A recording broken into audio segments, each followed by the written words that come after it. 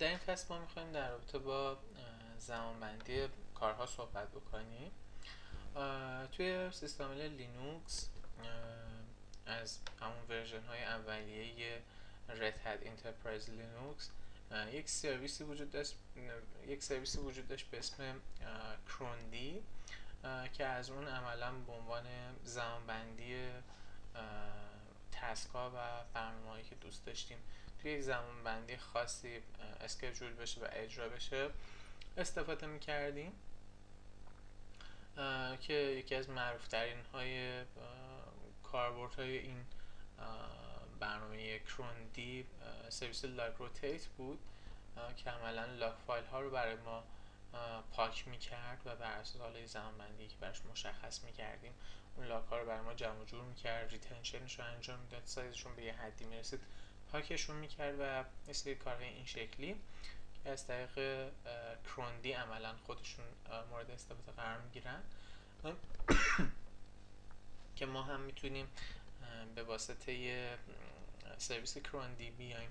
برنامه هامون رو تعریف بکنیم و زمانبندیمون رو بهش اعلام بکنیم که اون برنامه ها رو برامون اجرا بکنیم. خب یکی از جاهایی که میشه CRON رو به صورت گلوبالی تنظیمش کرد شاخه /etc فایل CRON تب هست. فرمت نوشته به این صورته که ما توی اول اسکیجولینگمون باید اول زمان رو به صورت دقیقه معرفی بکنیم، بعد ساعت اجرا رو بگیم، بعد روز از ماه رو تعریف بکنیم، بعد ماه رو بگیم حالا به صورت 1 تا 12 یا اینکه اسم ماه رو به اختصار حالا ژانویه، فوریه، مارچ و الی آخر رو اعلام بکنیم و دی یا ویک روز از هفته هست حالا به صورت 0 تا 6 یا 0 یا 7 قابل تنظیمه که روز اول یک شنبه است، بعد دوشنبه تا شنبه که قابل تنظیمه، بعد توی پارامتر بعدی یوزرنیمی که قراره که اسکریپت تحت قالب اون یوزر اجرا بشه رو معرفی میکنیم و در پایان اون کامل یا اسکریپتی که قراره اجرا بشه رو معرفی میکنیم. مدل نوشتن به این صورته که مقدار دقیقه بین بازه 0 تا 59 تعیین میشه، hour به عنوان ساعت بین بازه 0 تا 23، day of month یا روز از ماه بین بازه 1 تا 31 و month هم بین بازه 1 تا 12 و day of week هم به صورت بازه بین 0 تا 7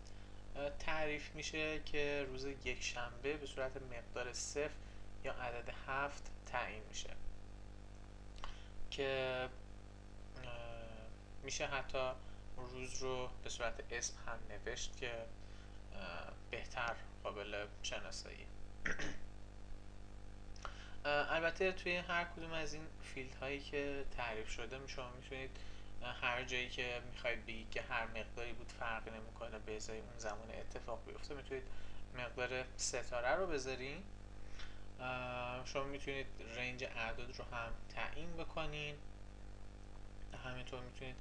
بر اساس لیست هم بهش مقدار بدین که اینها رو همش رو میتونه بپذیره. حالا توی پایین اسلاید یه سری مثال ها از نحوه تعیین CRON تب اینجا مشخص شده که برای مثال توی حالت اول ستاره 11 ستاره ستاره ستاره هستش که به معنی این هست که که اون برنامه‌ای که حالا بر اساس این زمانبندی تعریف میشه تو هر دقیقه از بازه بین 11 تا 11 و 59 دقیقه اجرا بشه، یعنی تو بین بازه 11 تا 11 و 59 دقیقه به ازای هر دقیقه اون پروسس اجرا بشه، یعنی 60 بار اون اسکریپت قرار بین این بازه اجرا بشه. توی مثال دوم که 0 11 ستاره ستاره 1 تا 5 هست به این معنیه که اون اسکریپت یا اون برنامه‌ای که حالا به صورت با این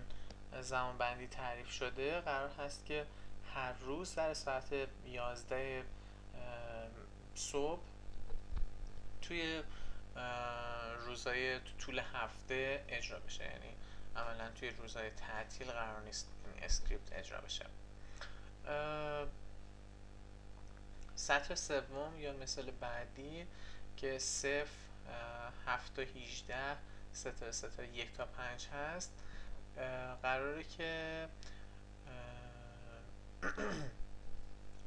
قرار هست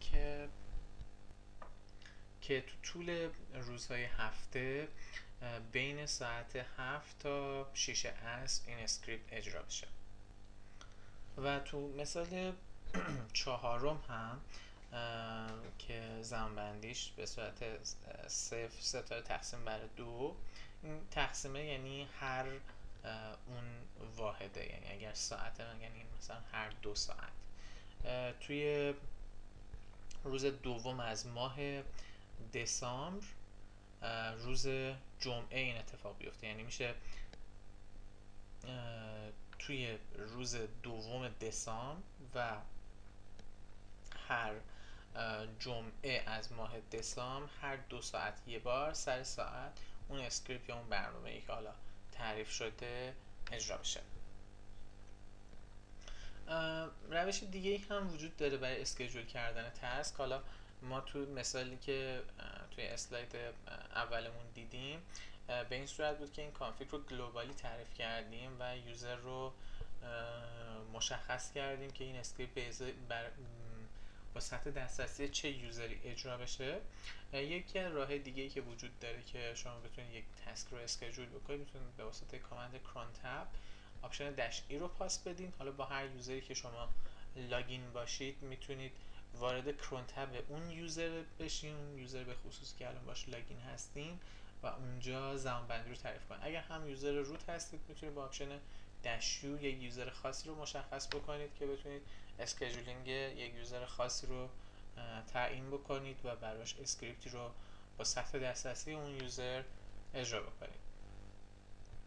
مطلب دیگه ای هم وجود داره، یه سری شاخه‌های از پیش ساخته ای هم وجود داره که همونطور که از اسمشون برمیان قرار هستش که با توجه به اسم پسوندی که دارن اسکریپت هایی رو که شما با خاصیت اکزیکیوتبل توی این شاخه قرار میدیم با توجه به پسوندشون اجرا بشن. مثلا توی شاخه /etc/cron.hourly هر فایل اسکریپت اجرایی اونجا قرار بگیره هر ساعت اجرا میشه، یا مثلا cron.daily به صورت روزانه، یا مثلا cron.weekly هر هفته، یا مثلا cron.monthly هم به صورت ماهانه اون اسکریپت رو برای شما اجرا بکنه. به سراغ سرورمون میریم تا بتونیم یه بررسی داشته باشیم از چیزایی که با هم یاد گرفتیم. همینطور که دیدین توی شاخه /etc فایل CRON تب شما میتونید به صورت گلوبالی اسکریپتتون رو تعریف بکنید، زمانبندیش رو مشخص بکنید بر اساس همون تمپلیتی که یاد گرفتیم و اونجا بیایم اسکریپتمون رو مشخص بکنیم و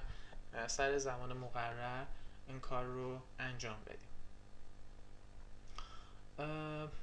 3 تا وریبل هم تو ابتدای این CRON تب تعریف شدن. یکی شله که عملا اون دیفالت شلی هستش که اون اسکریپت رو داره اجرا میکنه، اینجا معرفی شده. فضای پتمون هست که اینجا به صورت یه لوکال وریبل تعریف شده که حالا ما احیانا اگه کامند هایی رو میخوایم از داخل این پت اجرا بکنیم مجبور نشیم ابسولوت پت بزنیم. و متغیر میل تو که اگر هر کدوم از این کامند ها یا اسکریپت هایی که اجرا میشن استاندارد آوتپوت یا استاندارد اروری داشته باشن، به صورت لوکال اون متنی که توی استاندارد آوتپوت یا استاندارد ارور چاپ شده برای اون یوزر به صورت لوکال ایمیل میشه که میتونه اون یوزر بعداً بره اونها رو بررسی بکنه و احیانا اگر توی اجرای این اسکریپت ها اختلالی ایجاد شده باشه از اون ایمیلی که اون یوزر دریافت کنه که حالا پیش‌فرض یوزر روت هست بتونه این مطلب رو بررسی بکنه و احیانا اگر نیاز به مشکلی وجود داشته باشه و نیاز به ترابل شوتینگی باشه اون یوزر این کار رو انجام بده. روش دیگه ای که با هم بررسی کردیم روش CRON تب بود که ما از طریق آپشن -e میتونیم بیایم اینجا اسکریپتمون رو زمانبندی کنیم تحت قالب یوزری که الان باش لاگین هستیم با همون سطح دسترسی بخوایم که اون اسکریپت اجرا بشه. الان همینطور که دیدین من مثلا میخوام بگم که هر روز ساعت 3 صبح این اسکریپت اجرا بشه. مثلا میگم مینیت 0 ساعت 3 و 3 پارامتر دیگر رو من ستاره میزنم که این باعث بشه که هر روز ساعت 3 صبح این اسکریپتی که من میگم اجرا میشه. مثلا میگم که یه اسکریپتی حالا اگر وجود داشته باشه opt مثلا backup.sh، برای اینکه نمیخوام اگر استاندارد اوتپوت یا استاندارد اروری وجود داشته باشه به من ایمیل بشه، من هم استاندارد اوتپوت و هم استاندارد ارور رو به دیو نال هدایت میکنم و این عملا باعث میشه که اسکریپت من اینجا زمان بندی بشه. حالا با توجه به که اسکریپت من حالا تو این شاخه وجود نداره، من میتونم با CRON tab-e این رو کامنتش بکنم که فعلا اجرا نشه. با CRON tab-l هم میتونم لیست زمانبندی هایی که برای اجرا شدن اسکریپت ها برای یوزر